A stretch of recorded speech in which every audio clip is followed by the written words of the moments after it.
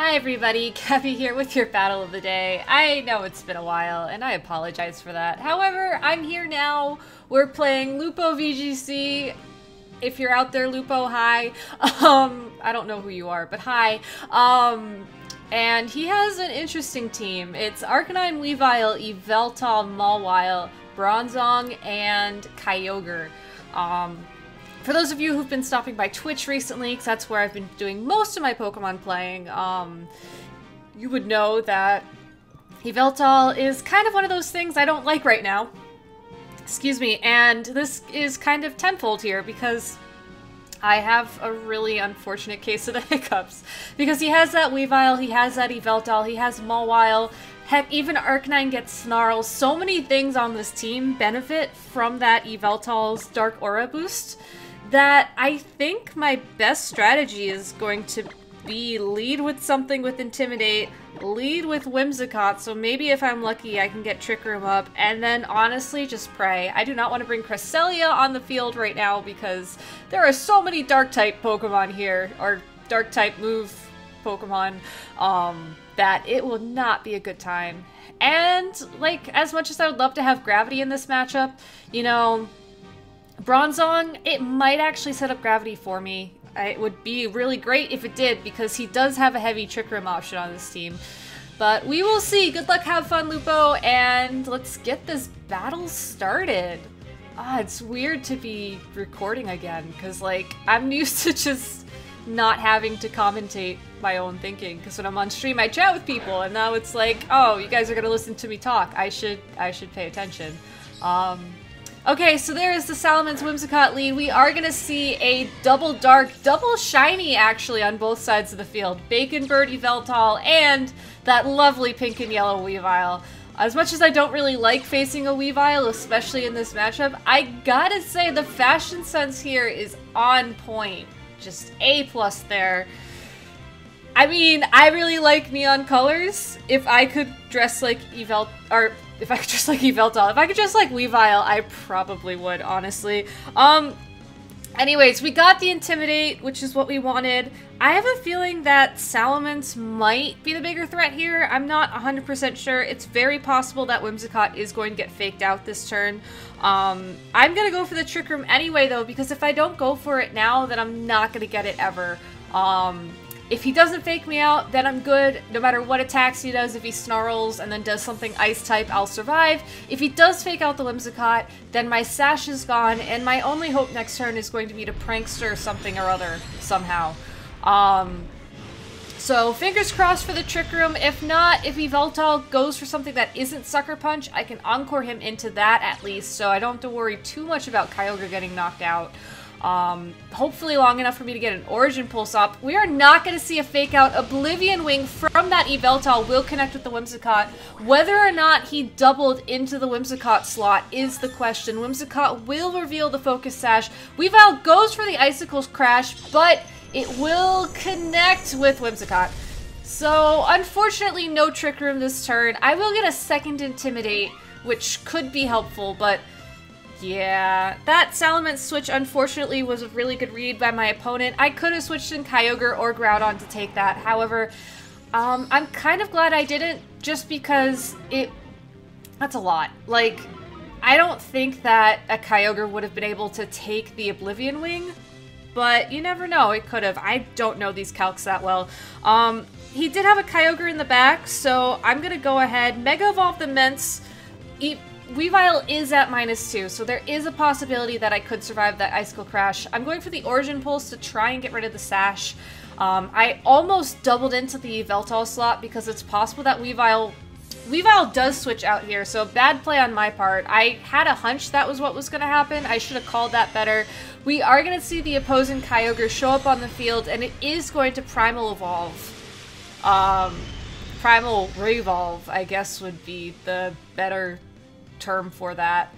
Reverse, I don't know. Anyways, it does the primal thing, so we know it is not Choice Scarfed. That's what I was trying to get at. Because Salamence is weak to ice type moves, and Scarf Weavile, I can't talk anymore. Actually, wait, no, you know what? There is something with Scarf on the field this turn. And it is that Yveltal, because I just realized it outsped the Weavile when it didn't fake out.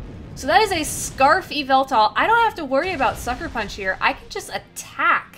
So I'm just gonna attack. Again, we know that Yveltal will recover a little HP, but it's not gonna be enough to stop Origin Pulse from KOing it, provided the move connects. So what we're going to do here is we are going to double into Kyogre. We're going to keep Origin Pulsing because nothing on the field can learn Wind Guard. And we're going to hope that the combination of damage from the Double Edge and from that Origin Pulse will be enough to knock that Kyogre out. We did reveal earlier during Team Preview that there's a very strong possibility that this team has Trick Room on it. If that Kyogre is minimum speed, then I will definitely be fine here. If it's not, then things are going to be a little bit hairy. Double Edge is the first move to attack after that Oblivion Wing, and it actually doesn't matter because it just flat out KOs the Kyogre. So that is pretty great. Salamence still is not in a good spot, but Origin Pulse will connect here and pick up the KO easily onto that Yveltal. So now it is just that Weavile and whatever my opponent has in the back. I believe it might be the Bronzong, but I wouldn't know why. It probably is the Arcanine, actually, and it is the Arcanine. So, as long as Yveltal, as long as Kyogre is on the field here, Arcanine can really only Snarl. So, but it will get the Intimidate onto Salamence and Weavile. So, it's kind of a gamble what to do here. I think Salamence is going to have to be a free switch. I am going to protect the Kyogre. I'm going to try and Hyper Voice because I could Double Edge here and just be done with it. However, I have a very strong feeling that it's going to be a Snarl and Icicle Crash here, which it actually is. So Salamence isn't really going to be able to attack this turn anyways. You know, my goal here was to do chip damage on Arcanine and to potentially get rid of Weavile's Sash. Arcanine actually reveals Wild Charge though, and I should have switched out Kyogre there. Okay, that was a really bad play on my part actually. I forgot I only had Groudon in the back, so now I'm stuck in this awful position where yeah, Groudon's the slowest thing on the field. Kyogre is basically useless at this point. It's going to come down to whether or not he can take out the Groudon in one turn, which probably, I don't know. I could protect here and try and play it safe. I am going to Ice Beam that Weavile to, again, just chip damage of some sort, but because of my own stupidity, I'm just going to play this out. This is the problem when using double primals. You have to always be careful about what you have in the back, and unfortunately I was fixating on the commentary for this game, so I completely forgot that I still had Groudon in the back. I thought for some reason I had another Pokemon, but I led Whimsicott, which is why I don't have another Pokemon. I just completely forgot Whimsicott existed because it did nothing.